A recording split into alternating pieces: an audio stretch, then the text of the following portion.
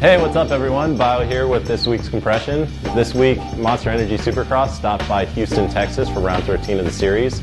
And Ryan Villopoto walked away with not only his win, but also his second championship in 2 years. This marks the first time in history that a rider has wrapped up the championship 4 rounds early. So congratulations to Ryan Villopoto, along with the whole Monster Energy Kawasaki team. In lights racing, Ken Roczen finally grabbed his first win of the season. While many expected the German sensation to be battling for the championship, the wins have eluded him this season. But Roczen's win was the result of a late race run-in that Justin Barcia had with Lance Vincent, who was being lapped. Barcia was leading on the last lap of the race when he and Vincent crossed paths in midair and both went down. Barcia was able to remount to take second place, but he was not happy at all.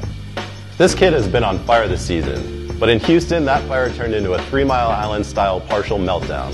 Once he crossed the finish line, Barcia beelined it to Vincent, who was being tended to by medics. After yelling at Lance, he spun his bike around and roosted the medics in the process. Following the incident, Justin was fined $5,000 for his actions.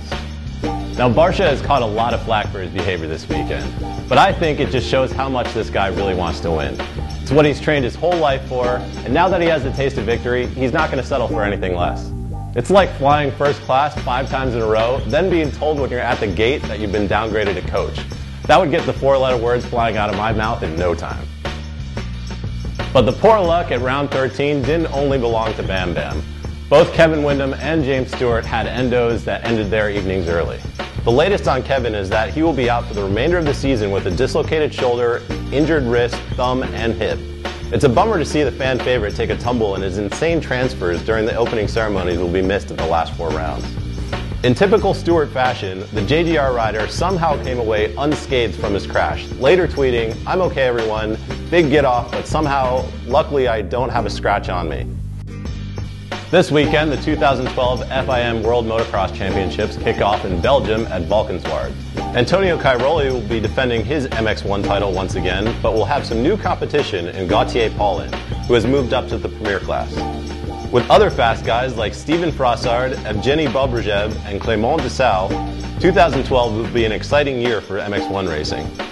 In MX2, Jeffrey Hurlings will be going after his first title, but will have to deal with the likes of Tommy Searle, Max Anstey, and Arnaud Tonis. Unfortunately, American hopeful Zach Osborne broke his collarbone while prepping for the World Championships.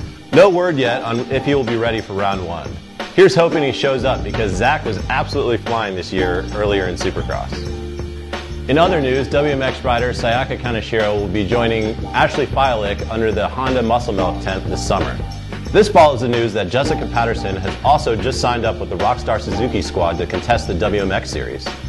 It's great to see more factory involvement in women's racing. If you haven't heard, Ricky Carmichael signed up for a Loretta Lynn's qualifier this weekend, and the biggest news of all, he didn't dominate. He walked away in 25+, but he had some crashes in 450 Pro Sport, while up-and-coming amateur rider Jeremy Martin took the win. So, will the GOAT return to Tennessee this summer? I'm betting that his competition hopes he doesn't.